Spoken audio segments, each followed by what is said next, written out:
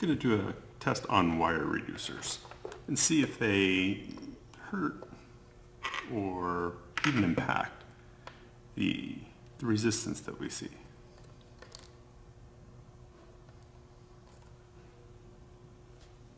First, I'm going to calibrate this.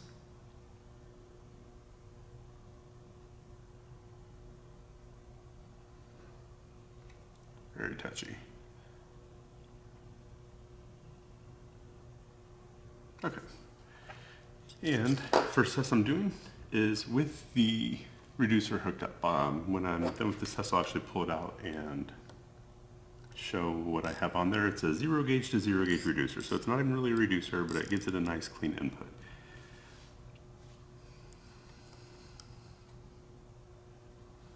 Okay, so right now it looks like I'm reading 0.63 with the reducer on. It's actually going down a little bit still. Okay, 0.62, maybe 0.61. Now we're going to take the reducer off and then test the wiring again and see what result we come up with it.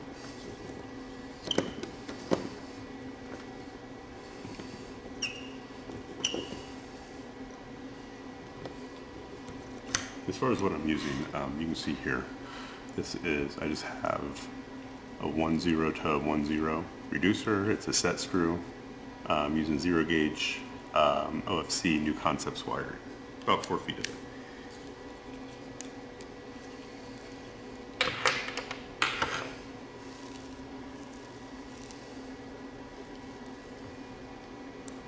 I'm going to take the screw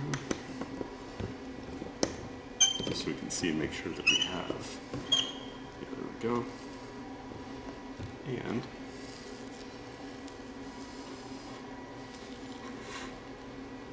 make sure that we get all of the strands in there so we are not distorting the test at all. Okay.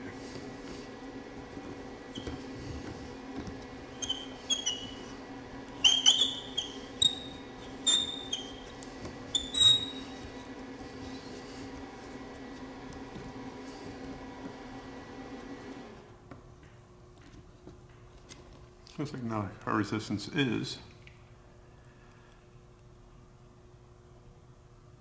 0.56 to 0.57. I'm going to say right at, well, yeah, bouncing between 0.56 and 0.57.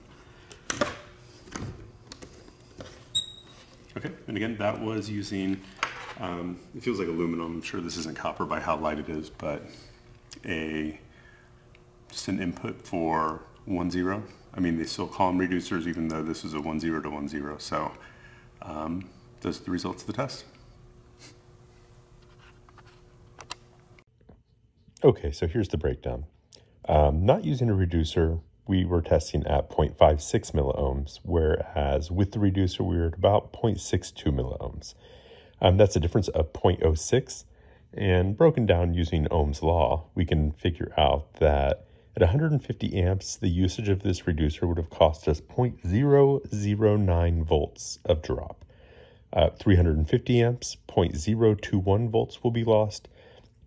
And even at 500 amps, you're talking about a difference of 0.03 volts. So overall, I would consider this negligible. If you're more comfortable using these reducers, absolutely use them. Because really, I mean, at 500 amps, you should be using more than a single run of this wire anyway. So, I mean, up to, you know, what the wire can even handle, you're talking about 0.03 volts. I mean, I say send it. If you like the reducers, use them. If not, I think you'll be fine without. But, you know, if it's a wire that you're constantly removing, it's almost like a set screw style ferrule. So, yep. That's what we found out. So use them or don't. I don't make a profit on it. It's not something that, you know, Glowe Voltage sells. So this is just the data. Have a good one.